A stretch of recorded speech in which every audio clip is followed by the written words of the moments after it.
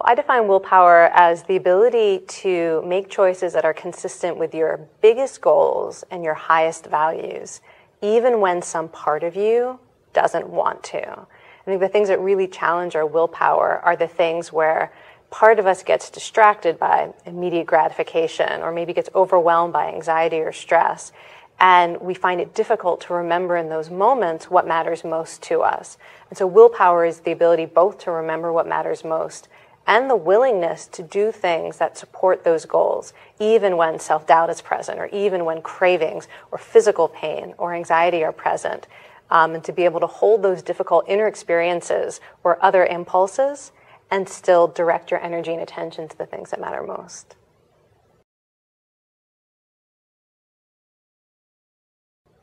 I like to think of willpower as having 3 powers. I will, I won't, and I want.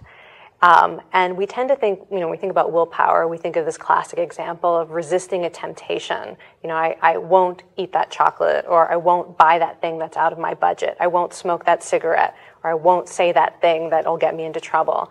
And that's just one aspect of willpower. It really is the ability to recognize when you're about to do something that is inconsistent with your goals or values and literally put on the brakes. So that's I won't power. But we also need the ability to take action in the direction of our goals and values. The ability to say yes to things that maybe are boring or uncomfortable. An example of that, which I call I will power, would be something like being willing to stay on the treadmill for another 5 minutes, even though your legs are saying they're tired, or your brain is telling you this is boring and I'd rather do something else. Do you have the motivation and the energy to keep going, even in the face of fatigue or boredom? And the thing that supports both of those strengths is this last power that I call I want power. And that is the ability to actually walk around in the world with a sense of what your core goals and values are, rather than allowing sort of the universe to impose on you its own agenda. So much about daily life is we get interrupted on our devices. Somebody wants this, and it's an emergency, go do that. And so our schedule and our agenda can get hijacked in that way. We go into a store, we go into a restaurant, and people want to sell us things that are not healthy for us or go beyond our budget. And we have to really be able to interact with the world with a key sense of what it is we care about and what matters most to us. And that is a skill that can be strengthened as much as the I won't power of resisting impulses and the I will power of taking positive action.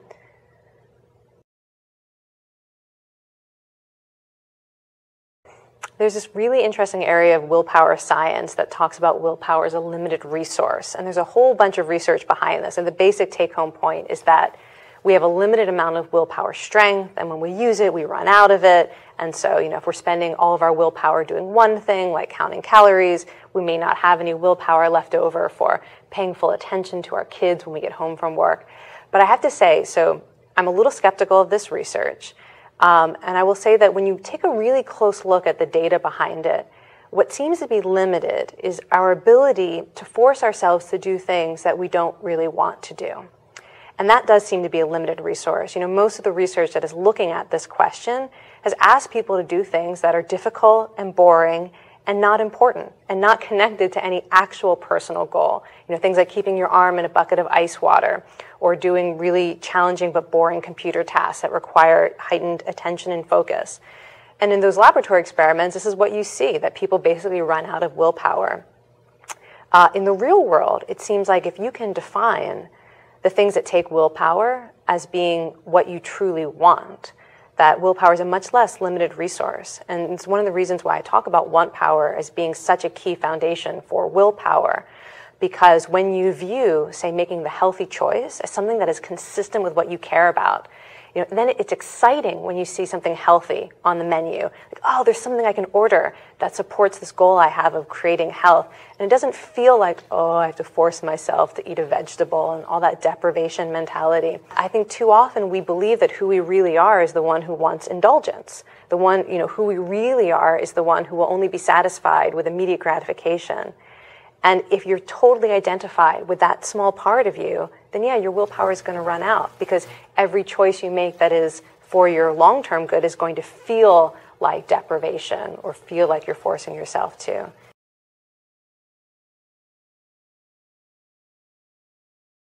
So one of the findings from willpower research that I found most fascinating is the fact that most people view their future self as a stranger. That when they think about themselves 10 years or 20 years in the future, it feels like somehow it's not really them. And so when you ask people to think about, say, saving money for retirement or quitting smoking now to benefit the future self, people will say things like, well, it seems like a waste, like I'm giving my money to a stranger instead of being able to actually have my money that I earned. And one of the ways that I found working with people that really helps people connect to their future self is to try to find what researchers call a self-defining future memory. And if you look back over the course of your life, there may have been moments that were really meaningful to you. The birth of a child, or maybe getting your college diploma at graduation ceremony. Research has shown that people have a much easier time looking backward than looking forward for those self-defining moments. And to the degree that you can look into your future and imagine a real, vivid future memory of something that's going to feel important, it's going to reflect an enduring theme and value in your life, and you can imagine it like a memory that has already happened, that greatly increases motivation and willpower and really support people making important changes. So I think that when we're thinking for ourselves about how to change our behavior, there are all sorts of exercises you can do to take this more hopeful and optimistic sense of imagining the life that you would like to have and who you would like to be in the future.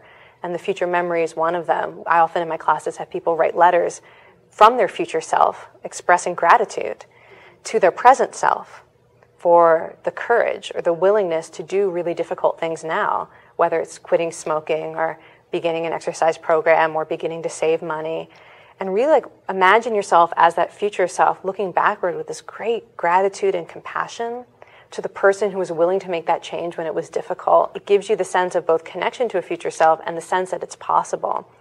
And believing that change is possible is part of what actually drives our willingness to do things when it's still quite difficult.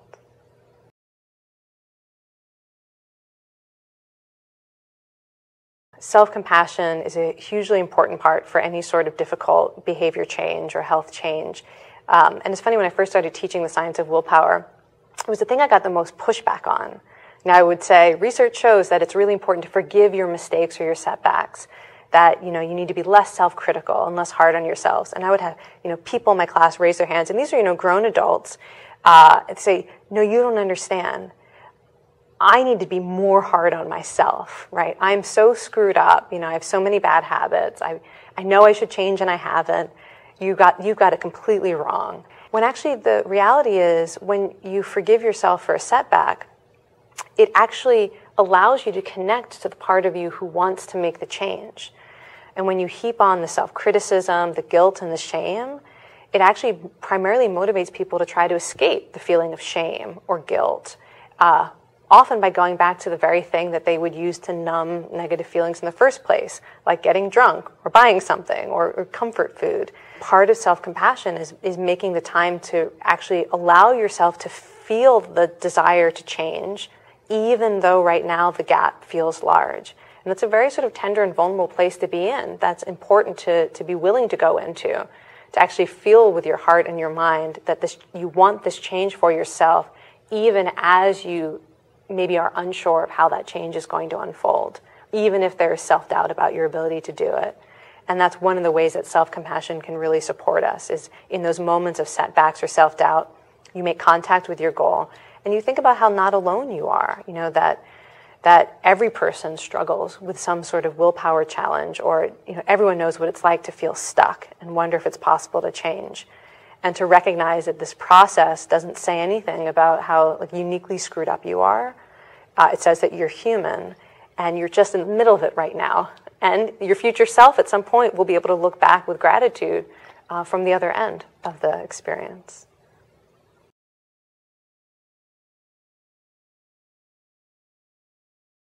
So I define mindfulness as sort of a three-step process. Often it gets reduced sort of in Western psychology to just paying attention in the present moment. But if you really think about mindfulness as a process and the rich tradition it comes from, it starts with intention, right? That you have to have a connection to something you care about. There's a commitment to some intention. And so part of mindfulness is really what we talked about as this kind of want power. Like, do you know what you want to orient toward in life? Do you know what matters most to you, or how it is you want to show up in the world? What is your core intention? And then mindfulness includes attention, really paying attention in an open and curious way and a self-compassionate way to how your own thoughts and words and actions are either in line with that intention or not. Are there things in your environment that support that intention or not? Are there relationships that support that intention or not? Being really curious about the process of how you either choose your intention or move away from your intention. And then the third part of mindfulness is action. The willingness to take action based on what you observe, sometimes referred to as skillful action. And so when you train that process, getting very clear on what your intention is, willingness to pay attention to how you yourself move towards it or away from it, and the things in your environment that can support you or sabotage you, and then you take committed action, small steps every day. Well, I don't know how I'm going to make this change completely, but I'm going to wait 5 minutes. When I wake up in the morning, I'm going to wait 5 minutes before I check my email, for example. And then I'm going to be making a small action, a choice that is consistent with my intention, and trust that that process eventually supports a much bigger change. So when it comes to technology, I could give like sort of a 3-step guide to how I think about breaking addiction to it. And one is to recognize that there is nourishing ways of relating to technology and destructive ways. And there are actually things you can do online and with phones that will make you happier, that make you more connected to other people, and that aren't inherently addicting. Things like targeted response to other people on Facebook has been shown to make other people like you more and care about you more when you go online and you respond to a friend's photo. And it strengthens the relationship. And it also tends not to be as addictive when you're not just scrolling through, but you're actually using it to strengthen real-world connections. Like that sort of thing, you should make time in your life to do it. I mean, forget about trying to control it in the same way that you would look for nourishing foods, things that would actually sustain you. At the same time, to recognize that there are all of these destructive ways of getting lost online, and to really begin to recognize the cost that it takes on your life. Like to really ask yourself, what is this getting in the way of? And then to start experimenting with small changes that are consistent with your intention to change. Like I was saying, it's a big thing for a lot of people to get out of bed in the morning before they check their phone. And if you're sleeping with your phone and you're used to getting up in the morning by scrolling and checking email, then yeah, that's going to be a really good first starting point. Or maybe you set a rule for yourself that, the first hour that you're at home, the cell phone goes in a drawer. So you get at least 60 minutes of whoever's in the house with you, kids, spouse, they get your undistracted attention. And then after that hour, you can pull your phone back out and do whatever you want. For many people, it's, they're spending an hour, 2 hours at night before they go to sleep on their phones or on their computers, and they're not going to sleep on time. And then they're also having difficulty falling asleep because of the way that technology and blue screens interfere with sleep biology. So for another person, it might be, forget what you're doing during the day, that's fine. But the phone, you have to hide it for at least an hour before you think you want to go to sleep. Again, it's all about paying attention to what it is that matters for you.